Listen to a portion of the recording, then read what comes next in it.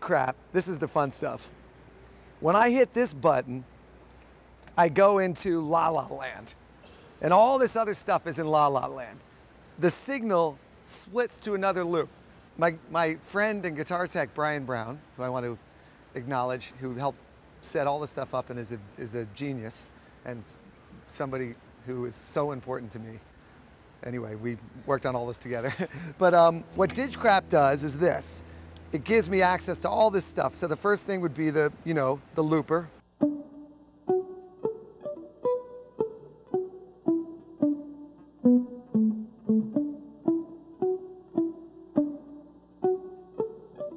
So you can make a loop while we're playing, and you can add to it, of course.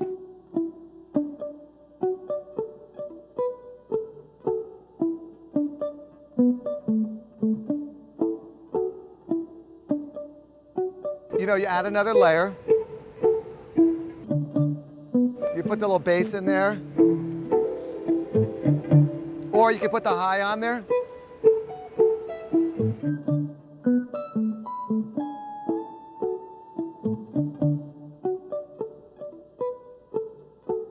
Now what I'm doing is, this button allows me to stack on top of the loop, right? This button, stack.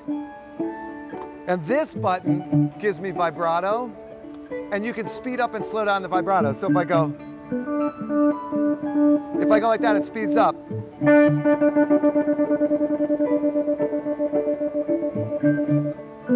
Now this, which also is in Digicrap, is a longer echo, so I can go.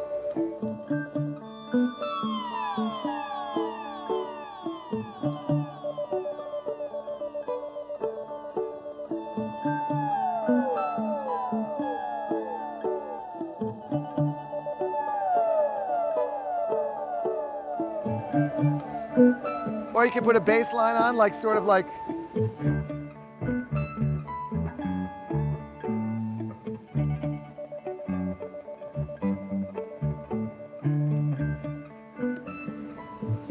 You hear the bass line now. Now, if you want, which I do a lot, you can make the whole thing go backwards.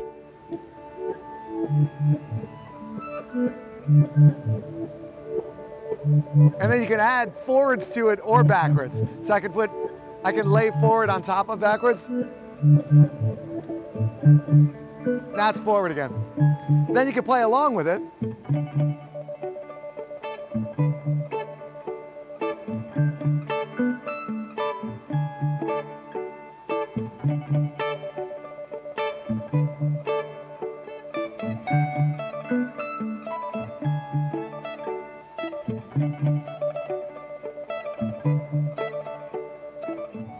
And then people will probably recognize this one, which I do all the time.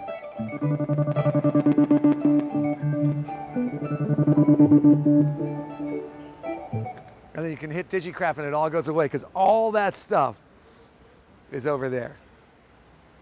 And if you push the button again now, it's still there. Or, this is even better. You can stop it and it's still in the thing. And if you want to hear it once, Brian built this custom pedal for me that goes over here called Once. And I hit it, and the loop goes once with my left foot.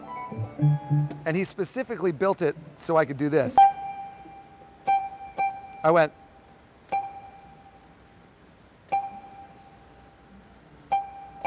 See, then I have to keep it. It only goes with my foot now, so I go.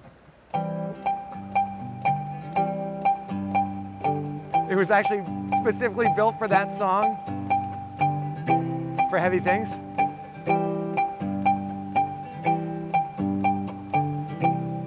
But now that I have it, I do that all night long. I've told you now about every single effect I have except this, which is a DM2000. That was one of the first digital delays ever made. So I bought it, that's it. So a lot of my gear is really old. I don't get much new gear, barely ever. That's from when I was in high school.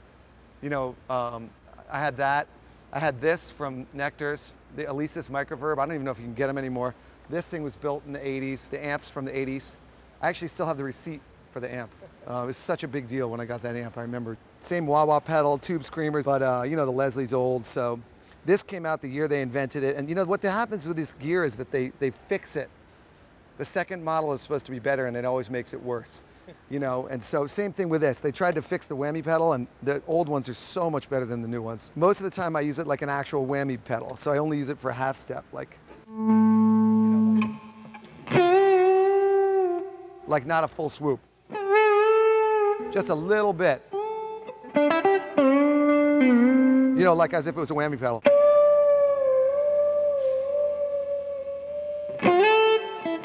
Do you sometimes play songs differently, pedal-wise? Yeah. Oh, yeah. There's definitely no plan on the pedals. As a matter of fact, that's what I meant about why it's so important to get really familiar with your gear. There's a couple of times when I use the same thing, you know, like maybe at the beginning of Gotta Jaboo, you know, I used to do that for 15 straight minutes. We don't do that anymore. But no, I don't know. No, you make it up as you go along. As a matter of fact, I got this TC Electronics Echo just for a tiny little echo on the guitar, which just is a basic thing that sounds good. And then when we were in the storage jam, I finally started fooling around with it.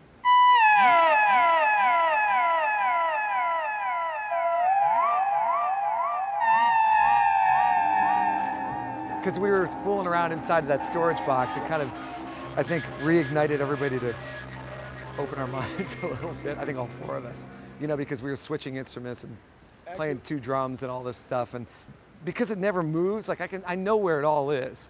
So I can pretty much just stand like this and get at all of it while I'm singing or something like that, you know. It's like within a fraction of an inch every single night. Everywhere we go, it's exactly the same. Including my keyboard monitor.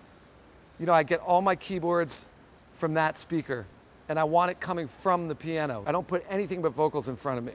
The keyboard's supposed to sound like it's coming from the keyboard. The bass or the drums, I have my own drum speaker right there so that it sounds like it's coming from over there, and you can turn stuff down. If you start getting sound coming from every direction, it just turns into a big mess. So the most important thing about my rig is being able to hear Phish, and obviously I can hear the bass because it's. So basically you hear the imaging of the band. I hear the imaging as a band where it is, and it helps immensely. You really don't want to listen to yourself ever. It's crucially important to hear what somebody else is playing, and the theory is that if you just listen, you'll never run out of ideas. There's a million ideas. I don't need to come up with an idea ever. One of these three guys always has a musical idea that I can cop off. A lot of times what'll happen is I'll hear one person, I'll be like, well, that's easy to hook up with them because they're playing out. Mike's playing out. So my brain will instantly go to, oh, I wonder what Paige is doing. So then I'll go like this. I walk over here and now I can hear the keyboard. You know, or even if I tilt like this just a little bit, I can hear the keyboard. You know, or if I go like this, the drums are right there. Or even when Paige is playing a solo and I'm playing rhythm guitar, I'm actually listening a lot to the hi-hat, which is coming out of there. So because I want to be really tight with the drums when Paige is doing a solo. So I go back over here and like I can get right in on the hi-hat. And I can look at Paige, I can hear him, and I can do that. Boom, I can go this way. I probably end up facing this way a lot for that reason, because I'm, you know, it's pretty comfortable up here. Everything works. We have a great crew.